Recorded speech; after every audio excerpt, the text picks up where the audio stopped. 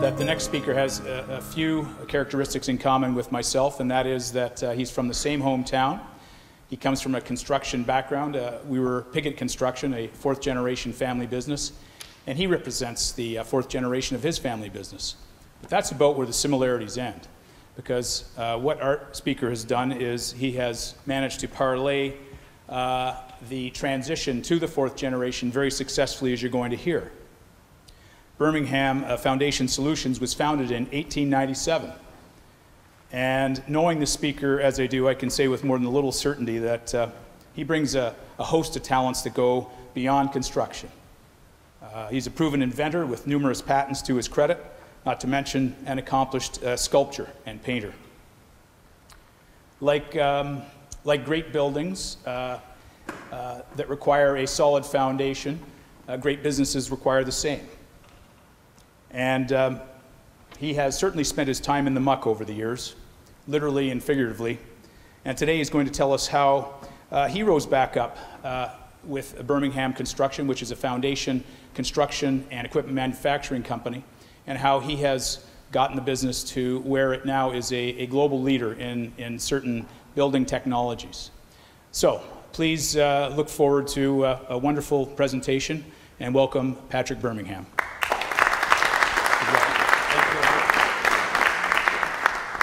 Right. Thank you very much. I'd like to thank Andrew. He's helped me at numerous junctures in my business that helped me to discover that when I first took over and I was having a very difficult time, I wanted to know what the company was really worth. And Andrew told me it was worth nothing. And I believed him. He explained to me how it was valued and the fact that it really wasn't worth anything. And I would like to point out, again, in the family ties, when my father did his work term outside of the business, the family business, he worked for Piggott Construction in Hamilton at the time. But I'd also like to thank Robin for setting up the stage for really long-term thinking. Everybody who's engaged in a family business is engaged in a long-term enterprise. And the ability to think long-term is exactly what we need more of today in our business and our political world. As you know, governments have a 5-year horizon, or sometimes a 4-year horizon, and after that they really don't know what they're going to do.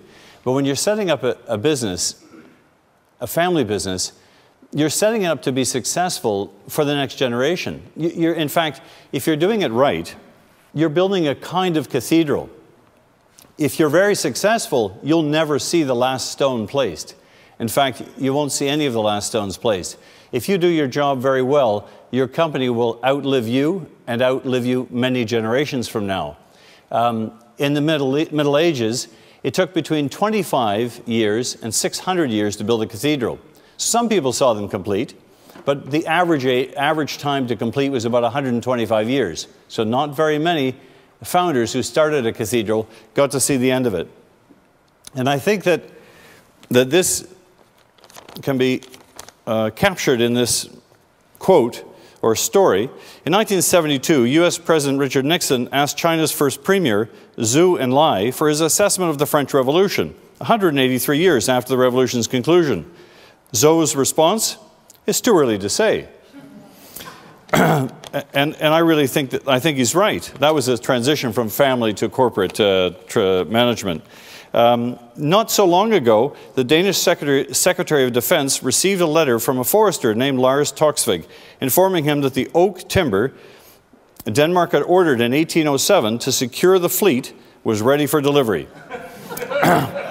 Now today, this type of planning sounds preposterous, but perhaps that ability to project far, very far into the future is exactly what we need to relearn.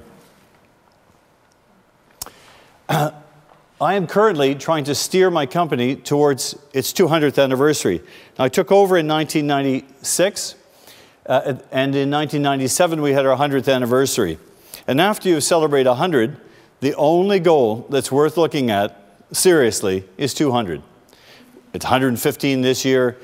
In another few years, we'll have 120th. Hopefully, I'll be around for 125th anniversary. But my goal is to see the company reach 200 years. And I'm setting the company up to do that. Today, I'm going to tell you a little bit how. We build foundations for infrastructure. In fact, I like to think we build the foundations of infrastructure. We've been doing it for a long time. We're not terribly clever or business savvy. It's just that Canada is a very young country. We've always needed new railways, new ports, new harbors, new cell phone towers, new airports, and currently new subways. And so our company has always thrived on the growth of the country. We invent solutions to foundation problems. So these are a bit eclectic. I don't think anyone will place an order today for one. But very often in our business, people are constrained by, well, this is how it has to be done, or this is the way it has been done. And our company's been able to find new ways to do very old, timeless things, and sometimes with dramatic results. We build foundations here locally. I gave some pictures of the Henley Bridge and the Toronto waterfront. If you're ever walking on the docks by the waterfront, we build all the docks there. We also we drive piles in the ground. My grandfather called this the business of driving sharp-pointed sticks in the ground. We do it for other contractors. Out west, we work as a subcontractor to contractors and do the work for them. We also supply equipment to do nice things like rebuild all the levees in New Orleans. We had 15 sets of equipment and hammers working for companies like Peter Kiewit to help rebuild the levees and the storm surge barriers. Now, I think the most important part in these stories are the transitions, the points where one generation comes to an end and another generation starts. And rather than have just a word up there, I put a picture of my father because it's a Royal Winter Fair, and he loved this time of year when he was president at the fair every night. Like everybody, their father's the most powerful and influential person in their life, and I couldn't imagine how I could take over from my father, and I didn't want to take over from my father. He was doing a great job as far as I was concerned. He was about 67, and then we had a bit of news from our accountant that an operation we had in New York State had gone bad. The division had lost money. That wasn't so bad. We made money in Canada. But the problem was there was an intercompany debt which had been accruing over a number of years. And with the failure of the U.S. business, it called into question the intercompany debt. And it was basically that asset was wiped off the balance sheet. And overnight, all of the equity that my father had built up over 30 plus years or more in the business was wiped out. And our bank was very concerned, and they wanted to know how we were going to repay the loan. That meant that we needed to have an immediate action plan. And I spoke to my father, and I said, we need to come up with a plan. And I could tell that he really didn't have the stomach for it. It meant firing some people, probably closing the U.S. office. And so I asked him if he would rather I take over. And in 1 second, sorry it's emotional, but it is, when my father was in charge, he was really in charge. He was absolute supreme leader. And in 1 second, with a shake of a hand, I was in charge. My father never questioned anything I did after the transition. It was for me to be successful or fail, and he was happy with the outcome. Sorry, I have to move on to something lighter. You never know how this is going to catch you. I never have these feelings except when I talk about my family business. And I guess I can share it with other people that have family businesses. But I started very young. You can see here, my 7th Christmas, I received a nice piece of equipment. And it wasn't bought in a store. It was handmade by my grandfather, Spike Bermingham. And on the back of the crane, it doesn't say Bermingham Construction, it says Patrick Bermingham Construction. Did my sister get a crane? No, she got a doll. My brother, he got books. He's a lawyer today at Blake Castles. My younger sister wasn't born yet. My grandfather took the time to build this crane, and he was imprinting in me where he was planning for the future even then. When we come to the end of the story, you'll see that I climbed into this crane a bit like a squirrel going in a trap, and I'm still trying to get out of the family business. Now, everything was going swimmingly. When I was 14, I was building new types of construction equipment and won the science fair. Everything was tracking very well. But then you enter into those teenage years, which are risky, and I became quite interested in sculpture because it was about making and it was creative, and I'm kind of a creative guy, so I thought this could be fun, and I decided to unenroll from engineering at Queen's and instead study sculpture. And then after I went to out of engineering into art, I transferred to London, England, and went to St. Martin's. And my father was really despondent. I didn't appreciate at the time why he was such a sort of sourpuss about it, but his whole succession plan was based on me taking over. And so he very skillfully negotiated that if he would support me at art school, and I paid for some of it myself, but I needed some help, that I would come back and work for the company for 2 years afterwards. And he figured it wouldn't hurt me to know a little bit about business. When I was at art school, the closest thing I got to construction was building a house for a nice lady in the country, and had fun doing that. But when I came back to the company, I didn't have any of the skills or business acumen that you need to run a business. I was put in charge of inventing new things and using my capacity for 3D visualization to help rethink how we could build the work we do and how we could become more efficient. We invented a thing called Statnamic, which is a method of load testing foundations. And it was used to test the Taipei 101, the world's tallest building at the time. And it's a wonderful, exciting tool that creates crowds of people. You can see it on the Discovery Channel, or Frontiers of Construction. We make very large and very scary equipment for drilling holes and for driving piles in the ground, and we sell it to Europeans and Japanese contractors. Now, I mentioned the transition in '96, that's when I took over. In the first year, I didn't need a succession plan because it didn't matter if I wasn't going to succeed, we wouldn't need it. It was just going to be over. I took over because I wanted to save my father the embarrassment of having a liquidation and an auction sale of the equipment. We really were insolvent. When I took over, we hadn't paid bills in 6 months. We had 0 cash. I had $10 million in debt, and I had about $8 million in assets, and that was it. But I had a fantastic name, a great reputation, and I had some very good people. And I took what I had, and I leveraged it for success. In the first year, we made $1 million. And that was enough to make the bank stand still, because at the time I was in special accounts. But they stood back and said, hey, wait a minute, this could be entertaining. Let's see what this art student can do. After year 1, I knew I needed a succession plan. I needed a succession plan in case I got hit by a bus. I do some dangerous things. I could die. But I needed a succession plan that would work in the short term and the long term. And my children, my son was born in the year I took over, '96. My daughter wasn't born until 2000. I couldn't look to my children for help. They're just too young. So I decided to sell shares to my employees. And I did exactly what everyone's talking about today. We did an estate freeze. I had built up, over the first 3 years, built up some equity. So I went from below zero, to about sort of 3 million. And I said, okay, we're going to do an estate freeze. That's mine, be turned into a Class A share. And now I'm going to open shares in the business for $1. But you had to put up a shareholder loan. So there was a bit of a governor on how many people could, how many shares people could take. And I sold 20% of the business to my employees. Now, my father didn't like doing that, didn't like that idea because he never wanted to gamble with other people's money. But the reality was all my employees were gambling with my money.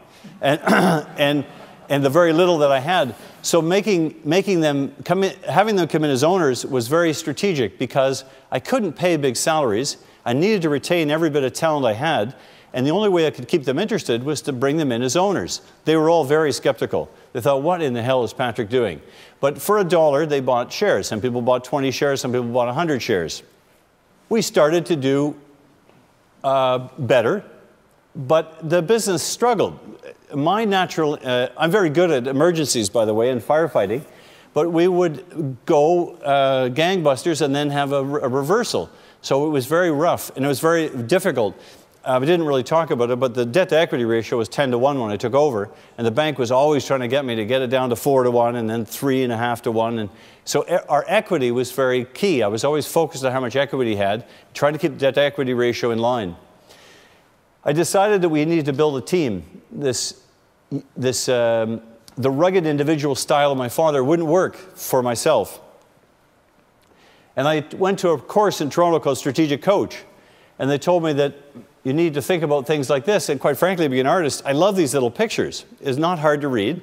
And I saw that the vision part I was really good at because I can see long term like artists do. I can think ahead. And I could see where I wanted the company to be, but I didn't know how to get it there.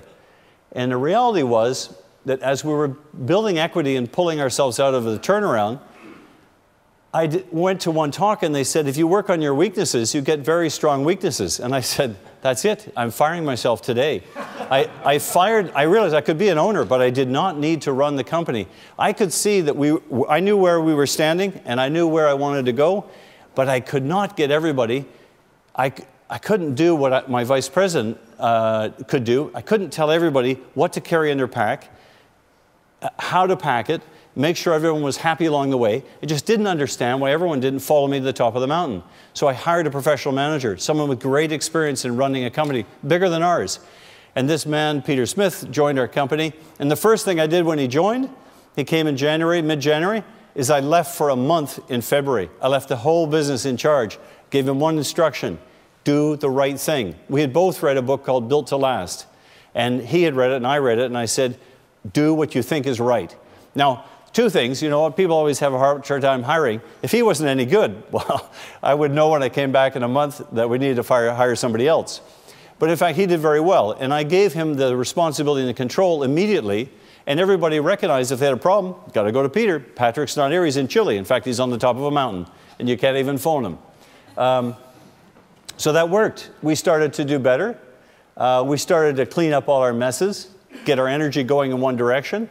Having the shareholder program enabled me to communicate to all the key employees where we wanted to go strategically, and they all started pulling in the same direction, whereas previously everyone was pulling in different directions. You know how that is. We started to increase our revenue, and that was exciting. Every year we do a little bit more and more. One year we did as much business in 6 months as we had done previously in a whole year. So I thought, geez, that's pretty exciting. And construction business kept growing. It's always rough, but it goes up. And then the most exciting part was we started to make money, like really make money. These are half-year results, and you can see exactly where Peter Smith joined, 2003. Okay, so we were not doing very well then. And we started to do better and better. And it was simply because he got everybody going in the right direction. And I recognized that this wasn't my strength. I mean, I knew it all along. We got enough momentum going. Basically, we started to have 4, 5, 6, 7 years of continuous profit, each year being better than the previous. And I decided that the only thing we were missing now was to be properly financed. And we engaged a gentleman who's here today, John Lowen, and his company, to help to find us a perfect equity partner. And John made a very detailed computer model of our business. He saw himself the future growth in the business. In fact, he later became a partial shareholder in the business. And in 2007, we went out to the market and we got 5 offers easily in 1 week. And we didn't take the most, let's say, a high-priced offer. We took the company that we thought we could work with the best. And as a caution to everybody, what went wrong, well, the private equity was great. We had money, business boomed even more. We started to really realize our potential as a company. And part of this was me recognizing that I can't provide my company everything it needs.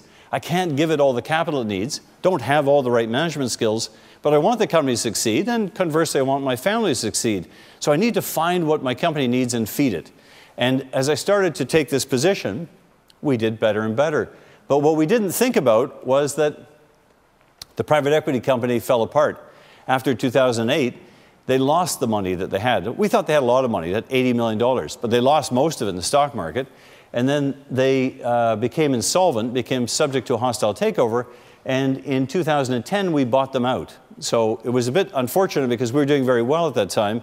We bought our company back, and then we turned around and we sold it again, this time not to private equity, but to a strategic partner. Now the moral of the story here is the whole exercise of selling to private equity gave us a phenomenal experience in understanding the value of our company. When we went to the next level of negotiation, which was for a majority stake, the equity partner was a minority, I knew the value of my company. I'd already sold it once, I'd put it on the street and got 5 offers, and I'd bought it back. So I knew exactly what it cost. I just looked at the bill. And so I had a lot of confidence going into the next round of negotiation. And we picked a strategic partner, not just anybody, but a company called Soletange Freyssinet, who we'd put on a target list when we started in 2007, when we started this exercise. We wrote down a list of ideal companies to buy us. Soletanche Fresnay is owned by Vinci. Vinci is the largest construction company in the world. But more importantly, Soletanche Fresnay does really cool stuff. They've just built the largest cable-stay bridge in the world in Russia. We knew them by their reputation as being a very technical company. And as it turned out, they knew us. They had a big dossier and file on the things that we'd done. So we were a target company for them for us. And we sold, I don't have a pointer I don't think here, we sold on the basis of 2009 and 2010. But you'll see there's a dip in the profit. That's the cost of doing the transaction. In the year that we did the negotiation with Soletanche, we had all our focus on doing this deal. And even though we'd been through it before, we had all our due diligence organized, it was very stressful. And it caused the business to suffer. But I'm happy to say that this year, we're back up to a higher level than we were previously, having a record year on lower revenue. We're making more money. And the company is not over.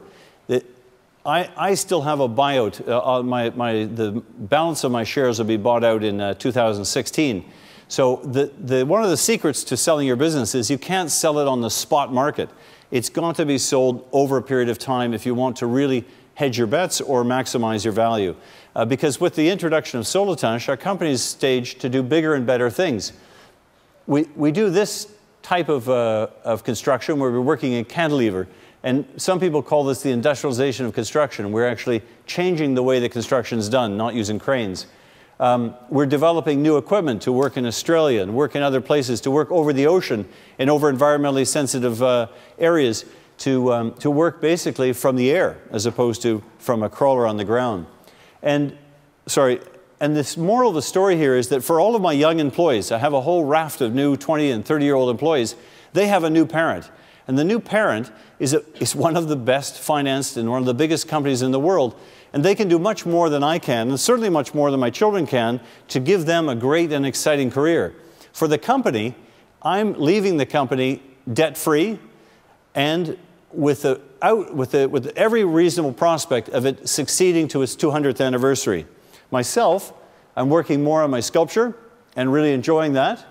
And my family growing up to follow its own path and career in life. Thank you very much.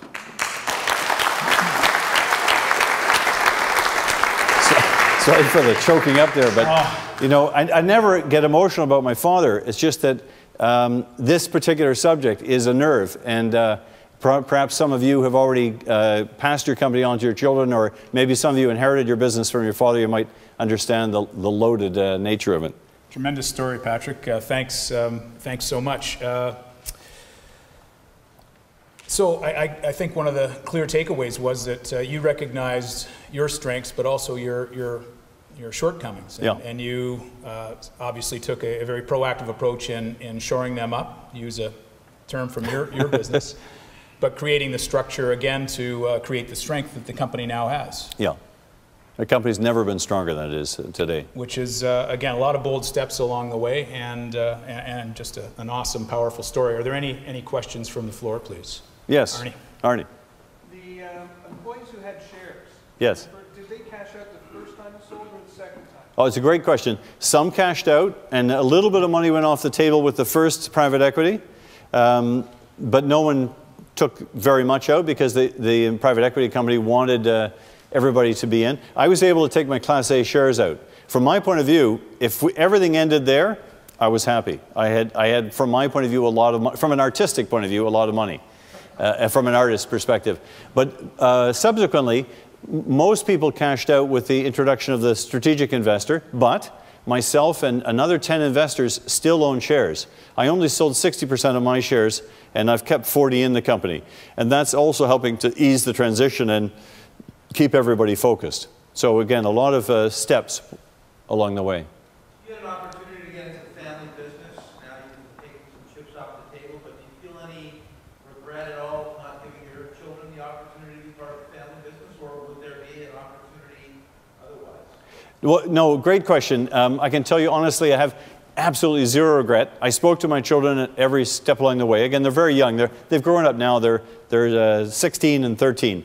But I didn't want to go in the family business. I somewhat resented the fact that I was streamed or channeled from an early age. I saw these exciting things I could be doing, but I I knew I had a sort of path in life or a destiny, and I want my children to follow their dream, to do what they're passionate about. They'll be very successful. I could help them in business. They can both work for the company. The current owner and management would love to have them work there, but they don't have the responsibility of being the parent and being in charge of it all.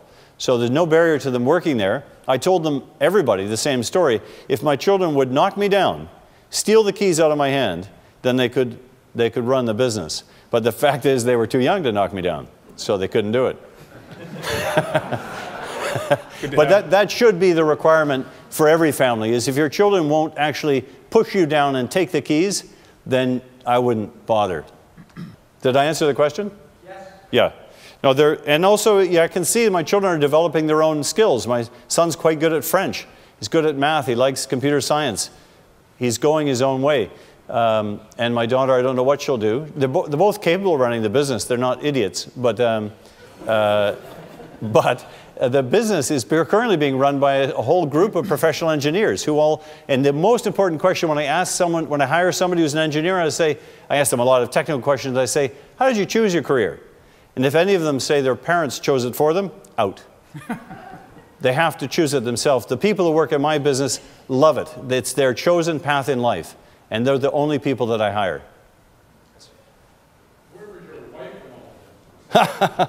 That's a good question. Well, she doesn't ride so much. So she's taking the picture. No, so when I took over in '96, we had two things. We had this, we had to sell our house in Toronto, move back to Hamilton. We had kind of a nice life here. She's a writer. And she was pretty scared. The odds were really stacked against me. I did not have any business acumen at all. And so she was incredibly supportive. In fact, what she said was that, never mind, if we lose it all, like the business is gone, we can always get a trailer in Florida, and we'll call it Balti Vinyl. The company at the time was called Balti Daniel. And giving me the support to know that she would stay with me or love me, whether the business succeeded or failed, was all the support I needed to simply go at it, hammer and tong. And likewise for my father, whether win or lose, they were both behind me. And that kind of support is invaluable. And away we went. She had a friend who worked at McKinsey. She faxed us on the weekend the 20 steps to turning around a business, came in on our fax machine, and we just started doing them one after another. She helped write the reports to the bank, and together we got through. And of course, she's not an owner in the business, but she's a half owner in all of my assets. We're life partners, so it's all her success as well. What was the key in that first year to where did you spend most of your time or your effort to make that? You said it was $500,000 or $1 million? Yeah, I'll tell you exactly what I did was when I took over, then we had like $3 million in payables, zero cash, and nobody had been paid for months. So I quickly figured out that I need to talk to the biggest people, the biggest receivables. So I jumped on a plane, I went to Montreal, and I sat down with the guy face to face, and I said, look, I didn't cause this problem, but I'm going to fix it, and I need you to hold hard for 6 months, and then I'll start repaying. I basically deferred about $3 million worth of payables immediately in the first 4 days. And I did it because I was honest, and I was straight, and people believed me. And it worked. Subsequently, I started selling the equipment. The only unused, unrealized asset we had on the balance sheet was equipment. And so I sold equipment that was very, very old, and I got 180% of our book value. And every time I sold it, then I leased a new piece of equipment. And I sold another crane to Africa with leads, and I started to create cash, because I sure as hell needed it. The bank wouldn't give any. And then I did something really tricky. After 6 months, I had it stable enough, but I still needed more money. I bought a new suit at Harry Rosen. I went to Japan. I had a patent on the dynamic device, and I hawked it. I loaned it to a Japanese contractor, a very big contractor, for $500,000 at, get this, I think it was 2% interest at the time, or 4% interest. People here couldn't imagine. Interest here was 10 or 12%. I hawked it for 4% interest with no fixed repayment terms. And that $500,000 stopped the bank in their tracks.